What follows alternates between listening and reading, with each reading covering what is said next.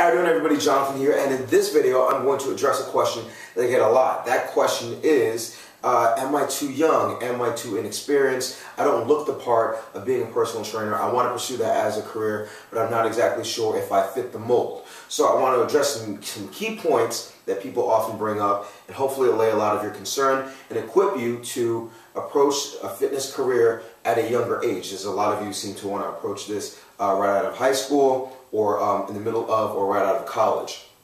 Now, the first concern that people have is having too little experience. Okay, so when it comes to experience, it doesn't have to just be limited to the gym. You don't have to have been a gym rat for your entire life. Now, I, for instance, started personal training when I was 20 years old. All right, and I just happened to be a gym rat, but a lot of the things that I added to my training, which I think made me more acceptable, was the fact that I was drawing on things from my life experiences. As I played football, I wrestled, I ran track, and a lot of the principles that helped me to get in shape, I was able to work into my workout routine, so they weren't just having people on machines and treadmills and things like that. I drew on my own personal experiences. All right, so when it comes to not having lived in the gym your entire life, you don't necessarily need to have had that gym rat experience, but there are other things that you might have done, ballet, dance, which translate over well to making your personal training program or philosophies a little bit more well-rounded. All right, now, if you don't have any experience with exercise at all, then you should understand that your first personal training client is going to be yourself. All right, you might have some kind of goal, because a lot of the questions that I get is, I look too skinny to be a trainer, and I think too often you think that the personal trainer has to be like really muscle bound. But if you look at one of the more commercially popular trainers, Bob Harper, the guy on The Biggest Loser, he's not a really muscly guy. All right, so you don't necessarily need to be a really, muscle-bound, ripped person to be a personal trainer. Now, do I think it helps? It does, because the general idea is that your trainer should, look like, the cover of a magazine. But I think as we start to understand fitness and nutrition, we understand that you don't necessarily need to be that way in order to be very effective as a trainer, right? And in order to be successful. But if you are concerned with your makeup, first ask yourself, am I even comfortable in my own skin? Is there something that I would want to change? And if that's the case, that's a great opportunity for you to use yourself as a test dummy. All right. So if you feel that you're too skinny and you want to put on some muscle, there are a lot of people that want to put on muscle. You should be doing a lot of research on how to do that, and you should gain that experience for yourself. And the mistakes that you make along the way on yourself will help you to better educate your client in the future. If you think that you need to lose some fat, or if you need to get a little bit more lean, your first client should be yourself. You should be doing a lot of research on how you can get to your ideal body or your next phase for your life. Because essentially, when people choose you as a trainer, part of what they think is, I want to look like them. I want to look like that trainer. I want to achieve what this trainer has achieved. So if you make yourself your own personal client, you can draw on your own experiences to help clients in the future. Now, if you don't have any experience with sports, all right, a couple of things that you can do. Number one, you definitely want to get certified. All right, choose a certification. I have my best personal training video certification. I'll put a jump link somewhere where you can watch some of the certifications that I would recommend, so you can get a basis of knowledge in terms of programming and in terms of the body and how that would work. In addition to that, if you're in school, there are electives that you can take. There are probably some physical education electives that you can take. You're going to want to take perhaps a nutrition elective.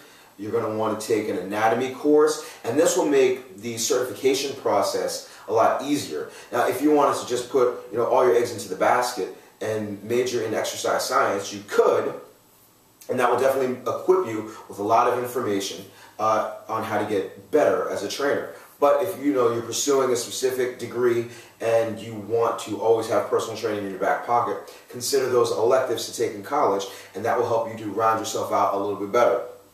Now, let's say you're out of college, or you're not going to college, which is fine. You can get your certification, which isn't practical. Okay, so in a lot of the certs, you don't go anywhere and you don't show your stuff. You essentially just you prove that you have the knowledge in your head. So the thing that you may want to do is attend like Perform Better seminars. You can go to performbetter.com. You can go to like a certification seminar. Like ACE has a symposium. I don't even know if I pronounced that correctly. Regionally, I know the NSCA has a lot of regional conferences, and you can go and you can learn from professionals on how to implement, you know, different exercise techniques into your philosophies. And you ask a lot of questions, all right? Like, for instance, a Perform Better one-day seminar that I went to cost about, I think it was like $110, and I learned a fair amount. You know, you fill up your notebook, you actually get onto the floor and they work with you. All right, so a Perform Better seminar may not be a bad idea, or a certification seminar may not be a bad idea. Or if you're out of school and you want to get a lot of information on programming, then something like the NPTI, National Personal Training Institute, might not be a bad idea. It's a little bit more pricey. I think it's you know, it's a couple $1,000s for the program, maybe $5,000 or $6,000. You'd have to do your own research on that. But that, in addition to giving you the base work, will also give you, I think, 400 or 500 hours worth of hands-on practical advice. So when it comes to, like, you know, going into a gym, if you have like no experience and, you know, you have nothing to draw on from your earlier experiences in life, then NPTI may be something that's worth going into, especially if you're not in college and you don't want to invest all that money into the college education. Okay, so you're going to want to talk to a lot. You're going to want to talk a lot to the NPTI professor, get an idea for, you know, what you can expect, and you want to make the most out of your education. Because from what I understand, essentially once you put your money down, you're going to get your certificate anyway. So you don't want to be the type of person that just does the bare minimum and walks out with, you know, a little bit of knowledge. You want to suck as much as you can out of the teachers. And listen, the teachers wouldn't be doing it if they didn't enjoy it anyway. So be a sponge and you ask a lot of questions as much as possible, okay? So that covers the experience realm. Now, when we talk about looks, not looking the part of a trainer, I kind of touched on this already, that you don't necessarily have to be muscle-bound to be a trainer, okay? You don't have to be ripped with a six-pack to be a trainer. Trainers come in all shapes and sizes. And I thought back as I was doing my notes on my football coaches. I really didn't have a coach that was in shape until I got to college, Coach Shiano, all right? Outside of that, everybody else was like, you know, pretty big belly, you know, older. And I understand that it's different when you're older than when you're younger, but you have to understand that, you know, you don't necessarily have to fit a specific mold, all right? I personally have it in my head that I want to be, when it comes to my boot camp, specifically because it is a weight loss boot camp, I personally make it my own goal to be the most and best conditioned person in the room by far, regardless of who inquires. And I get, you know, a couple of higher level athletes that walk in, so I want to make sure that I can always offer something to anybody that walks in. All right, and it's not about being the absolute strongest or being the fastest. I look at my conditioning in terms of body fat. So I want to have, you know, healthy body fat. I don't need to be at 2%, but I want to be able to say that, you know, I'm in this very healthy range, and this is how you get there. Okay, so that's my personal philosophy on it. Do you need to be muscle bound? No. All right. And when it comes to age, okay, most of the people that are concerned with being too young. Okay, and maybe some of you are concerned with being too old.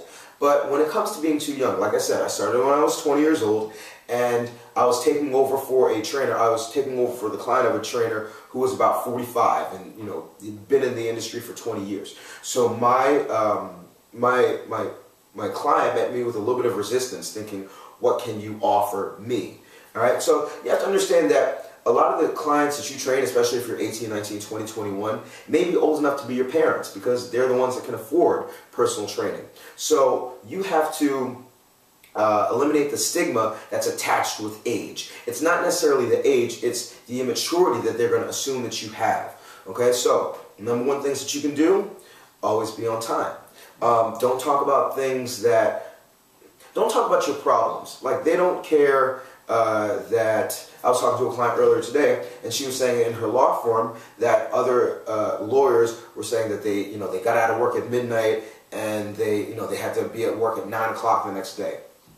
And for her, she didn't want to hear it, right? Because she got out of work at midnight. She came to my boot camp at 5:30. She prepared lunches for the kids, and then she hopped on the train, and then she got to work. All right. So your problems are not their problems, and the more that you kind of tend to talk about your own personal issues, the less credibility you have. All right. So your main thing is, number one, being on time. Number two, focusing on the client. And number three, giving your client their respect for their age. All right? You have to understand that the only thing, for the most part, that they don't have on you in terms of knowledge and experience, maybe a little bit of technology, but it's really revolving around health. Is in terms of everything else, they probably know a lot more than you. All right? And they'll be willing to share that information, but you can't assume that just because you're the trainer, you're in control.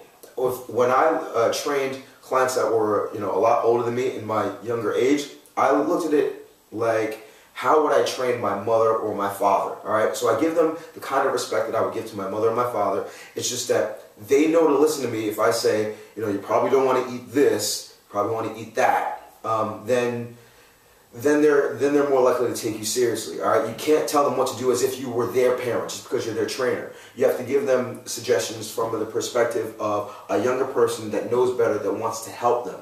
And when you speak to them that way, instead of trying to scold them, you'll find that you met with resistance a lot less. I think, especially the younger folks, if you go over to my personal training psychology playlist, there are a bunch of videos that talk about how to deal with clients, and when you implement those techniques, then I think you'll be a lot better off. Last two notes on age. When it comes to age, forget about how you look, all right, if you have a young face, all right, because you're just lucky. You got great genetics. When you're 40, you're going to look like you're 30. Think more about how you present yourself, all right? You want to have energy, not the immature energy that, jumps around to, to pop music, but more, I'm excited to see you, I'm excited to train you, I'm excited to help you, and I can't wait to get this this workout started. That's the kind of energy that your client will feed off of. All right, I definitely recommend the playlist of personal training psychology. You watch the Enter Trainer video, which talks about being a trainer, entertainer at the same time. All right, and if all else fails, if you still have concerns about getting into personal training, because they are investing a lot of money, you're asking somebody to invest a lot of money to a younger person, regardless of your maturity level, they still may have the stigma in their head that you're immature. You may just want to start off with group training. Okay, so if you're teaching a class, I've seen that the average group trainer, group exercise trainer in a gym is a little bit younger than the personal trainers. But as I always suggest to personal trainers, teaching classes is a great way to get your name out there, to market yourself, and to eliminate a lot of the concern that you're just helping the person because you want to get a session out of them or a package of sessions out of them. So if you start off teaching classes, fitness classes, number one, you get to show your stuff. Number two, add little extra pieces of advice to your clients. Always be on time. Dress appropriately. Don't say, I'm so hungover from last night, and then be able to wing it, because that's not somebody that you're going to want to invest in. You may come to their class, like I may come to your class and take it for free, but if I know that you have the type of lifestyle that, can suggest immaturity, I'm not going to drop $300, $400, $500 on you per month for you to train on me, because you're going to flake. All right? So establish yourself as a professional in the class realm, and then you can start to kind of put the seed of, I also do personal training. If you ever want to help, I'll stick around after class, and perhaps, I'll throw you a freebie, and we can go from there. So I hope I didn't talk your ear off too much. I hope you found this video helpful. I think a lot of you younger trainers need to let go of the idea that you need to look a certain kind of way.